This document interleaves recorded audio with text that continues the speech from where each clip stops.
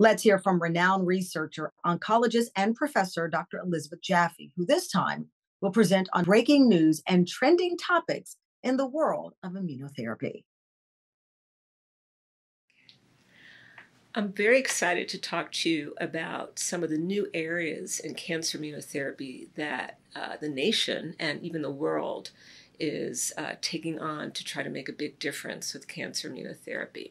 So in 2015, Congress did support President Obama's 21st Century Cures Act. And what that did was provide significant more funding to the National Institute of Health and the National Cancer Institute to not only fight cancer, but also some other very important diseases. So I was very fortunate to be one of 3 co-leaders of the Blue Ribbon Panel. And we came up with 10 priorities, all of them equally important. But what was interesting was immunotherapy was finally starting to make some progress in a few diseases. And so we knew that we had to really push on how do we do a better job with immunotherapy to fight all cancers. The big question we wanted to address is how do you turn non-responding patients into responding patients to immunotherapy? So the good news is about 20% of patients with really bad cancers can respond to immunotherapy. And those are the ones who have T cells that are already there and exist in the patient that can see the cancer. So they just need 1 or 2 agents to turn them on to really fight the cancer more effectively. But 80% of patients don't have those T cells. Vaccines are the biggest success story of the 20th century other than penicillin.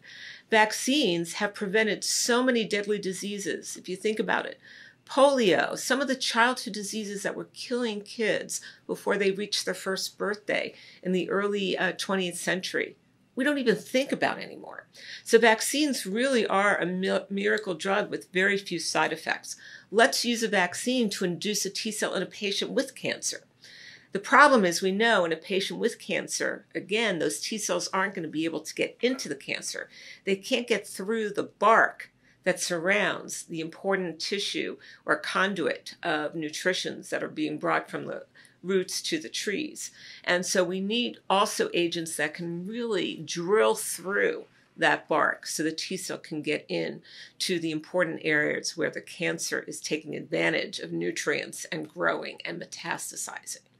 So what has happened is we have also suggested as part of the priorities is to develop new technologies and new computational mathematical approaches that can take all of that new data that we're generating and put it into a framework biologically that tells us which signals a tumor is actually putting out, sending out to cells around it to cause it to protect the tumor.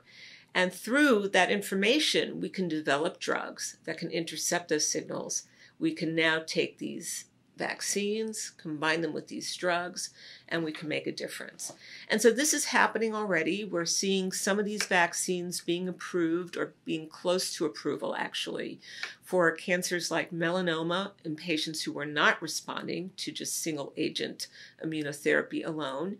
And we're going to see this happening more and more over the next 5 years. You're going to see vaccines being approved in the context of being combined with some of these immunotherapies. We know that there are many different types of high-risk signals. There are genetic signals that make a patient high risk, and they're about 10 to 20% of cancers. We can actually screen for genes in a person's genome even before they develop a cancer and tell them that they are at high risk for certain cancers.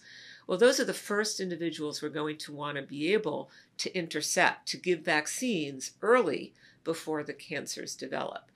But there's also a lot of work being done to better understand what are some of the environmental factors that lead to cancers and their development. And actually, the immune system plays a role in that too. We call it inflammation, early inflammation. We need to understand early, before these diseases develop, what are the changes in the inflammation or the immune signals that are going from a normal response against infection to one that is going to help diseases develop. Another important priority was really childhood diseases. Childhood diseases develop differently from adult diseases. Adult diseases are very complex. There are genetic changes, but there are also long-term environmental changes. Those genetic changes also are very different from what we see in childhood cancers.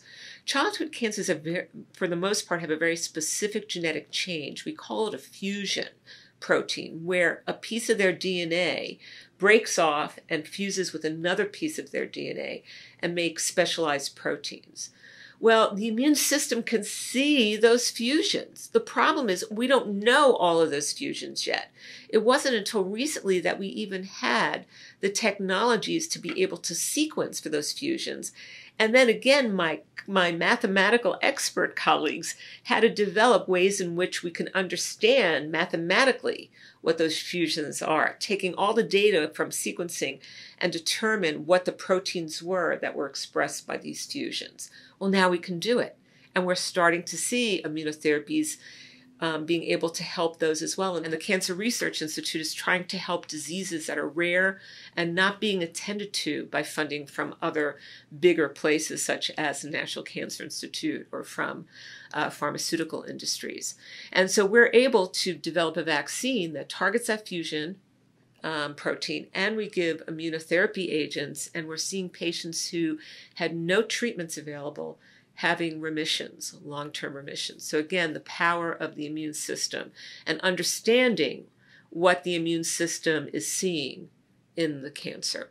So I'm very optimistic about where things are going. Other priorities go beyond even immunotherapy, have importance with immunotherapy, but go beyond. And they go to aspects that patients really care about.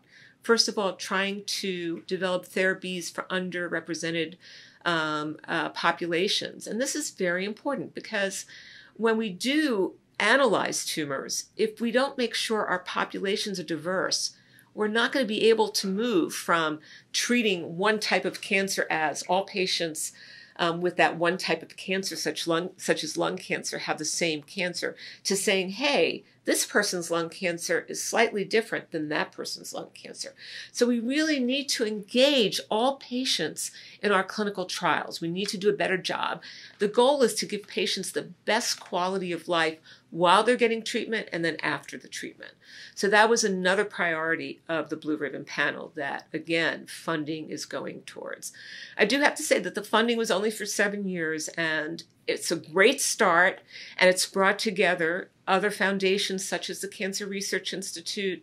I'm very optimistic. We can't stop now. We have to continue the trajectory so that a decade from now, cancer will look very different and patients won't fear the bad diseases associated with cancer.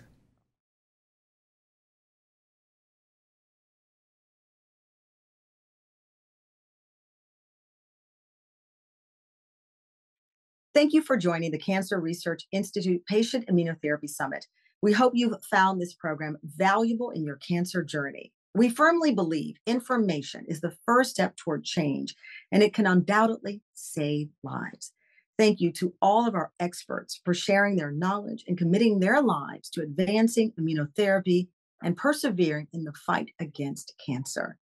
I thank the Cancer Research Institute for its commitment to this cause, for funding the research that is saving lives, for bringing people together, and for turning the discoveries into groundbreaking immunotherapy treatments that save lives. We are grateful to our generous sponsors that make this program possible and available at no cost to all. I'm honored to be part of this event, and I wish you and your loved ones health and strength. Remember that you can access this program at any time on cancerresearch.org. And if you are interested in scheduling a free and confidential appointment to find a clinical trial for you or a loved one, visit our website at cancerresearch.org/cancer-clinical trials. CRI won't stop until we create a world immune to cancer.